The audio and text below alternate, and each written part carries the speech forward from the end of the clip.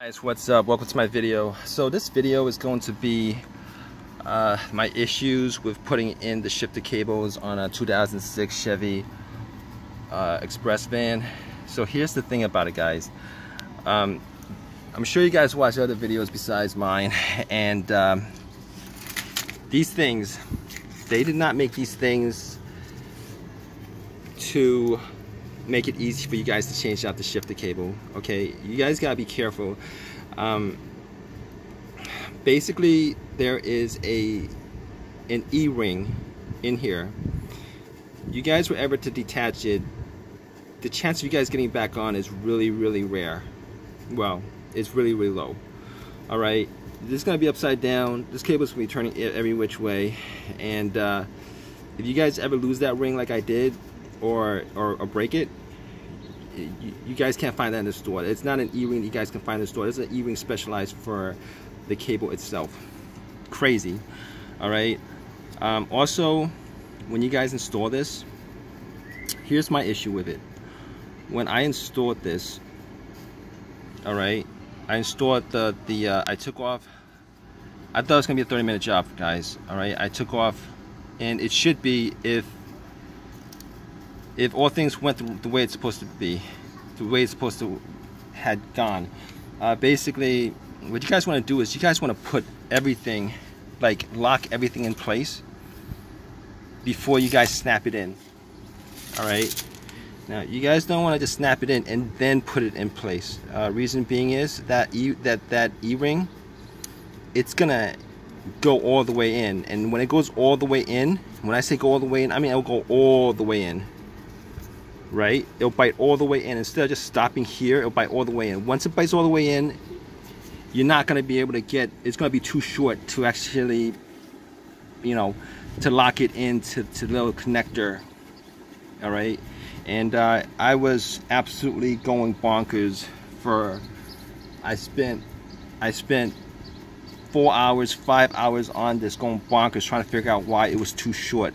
I was thinking maybe it's the wrong cable, but it wasn't the wrong cable. It was correct cable. All right.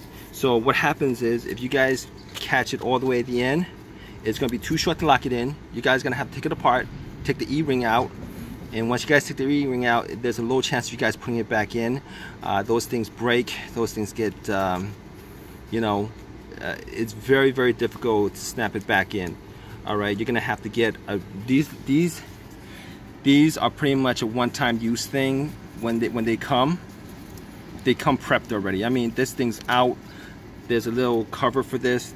That's out.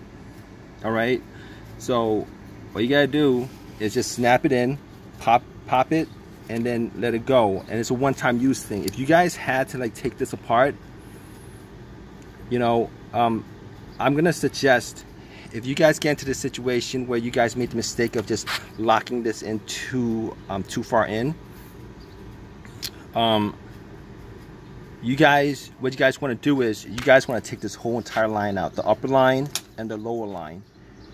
All right, you guys gonna have to take that whole entire thing off entirely, and then you're gonna, you know, you don't want to do this in the grass where you're gonna lose that ring. Believe me, you can't find it anywhere. Okay, this part is like $67, $70. You guys are gonna have to get this whole entire part just to get the ring replaced. It's crazy. All right, so I'm just helping you guys out. I did some YouTube searches. Couldn't find too many people who had that issue. I Googled, and some people had the issue. Couldn't figure out what the problem was. All right, what you guys want to do is you guys want to put everything in place first. Lock it in place. Clamp it in place. You know that little clamp that goes on here? Clamp it in place. All right, make sure everything is secure and tight. Last thing to do is to snap this in. And here's the thing about it. I think I did it right the first time, but I didn't snap it in all the way, so the E-ring didn't catch. So I thought I made a mistake.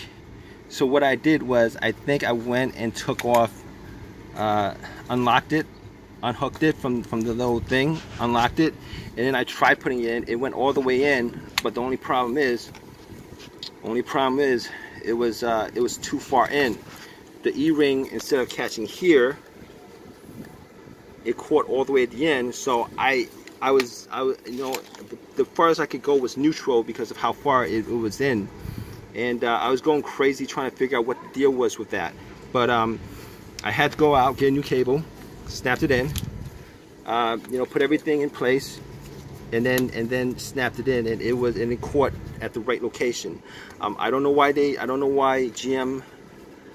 I think I know why GM does this, because they want to make money off of it. I mean, once it becomes an issue, you're gonna have to go, for the most part, and buy the cables, a new cable. So that's my video to help you guys out. If you guys ever had issues with this, all right, guys, take care.